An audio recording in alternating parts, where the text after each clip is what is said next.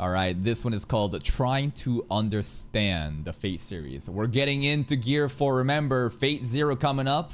There's a lot of Fate content that we can farm. Let's see what Gigguk has to say. Fate fandom, hello. Hi. Can I help you? Hi. Yeah, I was interested in the Fate franchise, and I heard I could come here for more information. Oh, well, come on in. Make yourself at home. Look, we're always looking for new fans to join our cause, so we're here to make things as easy as possible. Easy as possible, keyword, because there's a lot of heated debate on how you're supposed to enjoy the Fate series. So many different opinions. I know that some people are going to get mad that we're going to start with Fate Zero, but I think due to the limitations of... I think that, like, the objective correct way is to watch Fate Stay Night Studio Dean. And then I'm supposed to, like, watch Fate Zero or Unlimited Blade Works. If I watch Fate Zero, that's kind of like...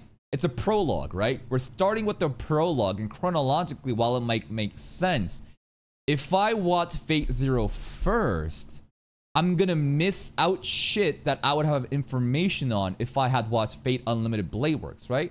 So the Fate Zero experience could be enhanced if I watched Unlimited Blade Works first, but also in tandem, Unlimited Blade Works would be better received if I understood what happened leading up to it with Fate Zero. So we're fucked regardless. And it sounds like Fate Zero is, even though it's not the objectively correct, it is practically the better way to appreciate the series due to the limitations of old adaptations of Fate series.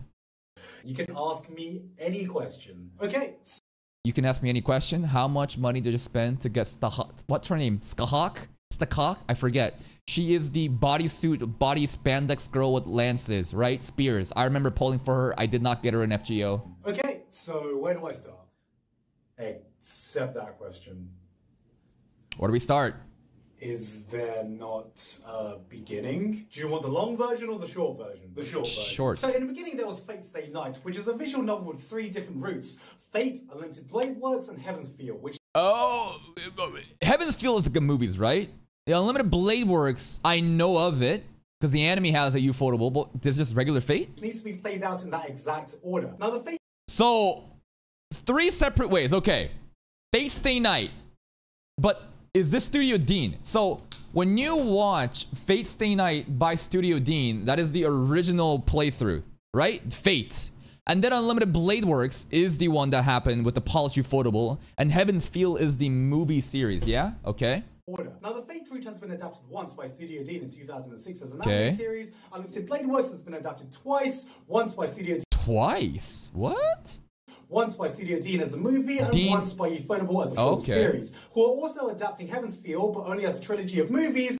But, like, these are different routes in the visual novel, right? They all have their own story and different endings? Only of which one is out at the moment. I thought you were going to give me the short version. This is the short version. So technically speaking, anime-wise, the 2016 adaptation is the beginning and serves as a good introduction to the world. And here's the thing, right? There's going to be a lot of sweaty Fate people saying, you can't watch Fate Zero first. You're going to ruin it. But here's the thing, right? Here's the thing that you don't understand. From a content creating perspective, right? Think about it. There's a reason why Fate Zero won the poll. Do you really think that the 44% of people who's voting out of nearly 7,000 people are down to watch Fate Stay Night Dean? Hell no. The whole point of content creation, anime reactions, while there's an overlap, right? There's a conflict of interest of trying to appreciate the show for what it's got by having the fateful way of watching with Fate Dean. But if I start with this, I guarantee you, like, people won't watch and it's gonna be bad for the algorithm. For whatever reason, people want Fate Zero first. I'm gonna start with Fate Zero. I understand that it's not the objectively correct way, but it is in my best interest to start with it. Okay, so why can't I just start with that? Because it's shit. Oh, yeah, in terms of mainline adaptations, only the ones by ufotable are worth watching. So, I bet, like, people are just gonna vote in Unlimited Blade Works after Fate Zero. I doubt anyone's gonna watch Fate Stay Night. But you can't start with Fate Stay Night Unlimited Blade Works because that spoils Fate Zero. But Fate Zero spoils Unlimited Blade Works? And vice versa? Zero. What's Fate Zero? Oh, well, it's just a prequel that takes place before Fate Stay Night and serves as a good introduction to the world of Fate. Alright, so I'll just start with Fate Zero. Yeah. Well, no, because Fate Zero spoils Fate Stay Night Heaven's Feel. Oh my god. Well, what are the odds that we're gonna be watching Heaven's Feel? The 3 movies. It's fucking Patreon exclusive content. I don't care. We're going with 0. I don't care. Heaven's Feel. Wait. So, in other words, Fate Stay Night spoils Fate Zero. Yep. And Fate Zero spoils Heaven's Feel. Fate Stay Night. Yep. That makes no sense. Yep. Chicken or the egg? What do you want? Either way, like, no one's gonna be... Everyone... You can't make everyone happy. We're fucked if we do one way or the other. So we might as well just start with Fate Zero. That's why you should just read the visual novel. Alright, how long does that take? Around 100 hours. That's a pretty big commitment. Just read the visual novel. But I don't have 100 hours. Read the visual novel. Can't I just like... Read the fucking visual novel! Fuck you, I'm gonna play Fate Grand Order and just read the dialogue, psych. I just skipped all that shit for the Saint Quartz. Or not. I can never agree with myself anyway. Okay, well, that's everything. Right? No. That's like just the beginning, right? And I highly doubt other Fate series will get voted in, aside from Fate Zero and Unlimited Blade Works. Like, I know Fate Apocrypha, there's other side spin-off Fate series, right? Because we watched the whole Nasuverse video, and the whole ecosystem is other creators have their own freedom to participate into the Nasuverse by creating their own Fate stories that they get approved by Nasu, right? No. There's more. Do you want the long version or the short version? Honestly, the long version. The short? Well, you see, you have Fate Hollow Atraxia, which is a continuation of Fate Stay Night, but only exists in visual novel form at the moment with no anime adaptation. Now, you also have Fate Prototype, which is a reimagining of the whole Fate Stay Night events, but only in a 1-episode OVA form. Okay, that's an interesting OVA. Cute. Any more? So that's now Fate Apocrypha takes place in a completely alternate universe, and this includes 1 anime adaptation and 1 light novel. Yeah, maybe we could watch Apocrypha after Fate Zero and Fate Unlimited Blade Works, but I highly doubt this would win against the other series. Again, like, just because we're getting Fate Zero doesn't mean we're gonna watch every Fate. What matters is you guys vote in the animes you want.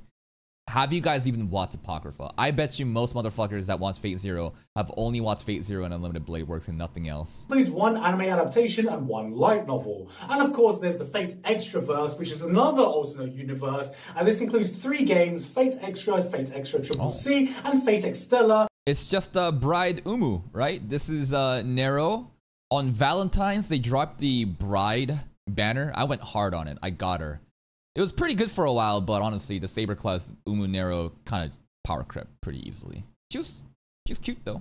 And Fate Extella, and of course they also has 1 anime adaptation in Fate Extra Last Encore. Okay. Okay, so I'm guessing the only connection with all of these is that blonde chick with the sword. You mean Saber? There's a lot of sabers. Not only regular sabers, there's saber like alters as well. Yes? Oh no, they're totally different characters. Well, you see, the original Saber is meant to be King Arthur. Yeah, that's King Arthur, but the one in red is actually Nero, right? Well, you see, the original Saber is meant to be King Arthur, who in Fate lore is actually a woman. Now, these other Sabers aren't actually King Arthur. They're completely different characters. Yes, they have a similar face because the artist, Uchi, has the signature Saber face. And then one on the right is the son of King Arthur. Don't ask me how this works. This is dad. And this is son. I don't know how it works. Who also happen to be women and also happen to be in the Saber class. Okay, so you're saying that this isn't the original Saber? No. Yeah, Bride Umu. Saber. Nope. And this, that's right. This is... oh, fuck. No, this is not Garden of Sinners. Which Saber is this? Okita. Where's Okita even from? This, that's right. And everyone here, they're different. Yeah. And then this is like, I don't know this one. This looks like Schoolwork Saber. These are the MK Sabers. And this is like Gao Saber, right? Like the tiger, it goes Gao. I don't know why the fuck that exists. This is like MK something Saber Ego. This is Summer MK Saber or some shit. This is John, right? This is like Saber but lands and rides on a horse. And Big Booba, right? Yeah. One here, they're different characters and look similar. And these two sabers are also different from each other. No. You see, one's red saber, and the other one is saber of red. Get it? No, it's pretty I don't get it because I never read the lore. simple, and they aren't related to the original saber at all. Only saber of red. You mean the saber that's red or the one that looks like saber? Saber of red. Yes. Right. Which is actually the original saber's son, and saber... Yeah, I don't know how this part works. This never made sense. Why am I asking though? Because this is supposed to be King Arthur. Why am I confused that this is the son? But this is dad, and this is son. King Arthur is her dad. Wait a minute, you literally just said they were all girls. Yeah, you said it, they are. How does... Oh, it's basically the same as standard Arthurian legend, except this time King Arthur is given a dick by Merlin, who can then be... Nah, bro. At the end of the day, what do you think is gonna sell better? A dude that looks like King Arthur? Or a waifu that's called King Arthur? I think it makes sense. Forced upon by her wife so she can make a baby, and then out pops Mordred as your standard homunculus rape baby. There's no way that's canon. Oh, it's canon. If you want to learn more about the lore and the servants, then the mobile game Fate Go is a good start. Yeah, this is my knowledge of Fate, right? All I did was pull for the waifus. I never read the fucking dialogue of the story. I don't have time to fucking read. I'm just here to gamba, but I am familiar with the characters, but the story, like, who the fuck knows what's going on? Starting point. Do I dare ask if I should get into Fate Go? Depends. Do you have piles of money you wish to burn and countless hours to spiral downwards, grinding away? You know, even if FGO did not have a pity system, honestly, FGO... Like, I played it pretty free to play. I pretty much have every unit I ever wanted. Maybe I had the God free to play account, but I know a lot of people uses FGO as one of the most unfair gachas, one of the most like hardest gachas to get, you know, fucking resources and get their units. I literally got everything without spending. I have spent like probably up to like $300, but like to be able to secure a banner unit every time within a couple pulls, like, maybe I had the God account. I don't know. Do you have piles of money you wish to burn and countless hours to spiral downwards, grinding away in a never-ending cycle to satisfy your love for your Fate waifus that you'll never, ever get back? No? You don't want to get into Fate Go. And then, of course, there's Fate, Kaliad, Prisma, Ilia. Oh yeah! There's like the cute idol shit, right? I hear that these anime idol series, the Prisma series is actually good. Which is a magical girl spin-off of the original Fate Stay Night. I don't think I need to watch that. It has lesbian lollies kissing. I think I'll need to watch that. Oh, and before I forget, there's also the cooking spin-off by Studio Ufotable, where basically the cast of Fate Stay Night. Aside from the lesbian Yuri lollies, I heard there's like some hype tournament arcs. To cook food and stuff, and all of this is all part of the greater Nasu-verse, which to explain... Alright, stop! Okay? Stop. This is too much. This is a complete clusterfuck. Yes, and this is the shortened versions. How did this get so out of control? I literally have no idea. And that is trying to understand the Fate series. The biggest takeaways, you should start with Fate Stay Night. However, due to the shitty adaptation in the past, which is honestly not shitty, but more of better products exist, it's in your best interest to start with, most likely, Fate Zero. I'm going to start with Fate Zero, then we're most likely going to watch Unlimited Blade Works if it makes it onto the poll. Please go give Gigguk a like, sub to his channel if you haven't. With your help, he may reach 4 million subs, and I'll see you next time.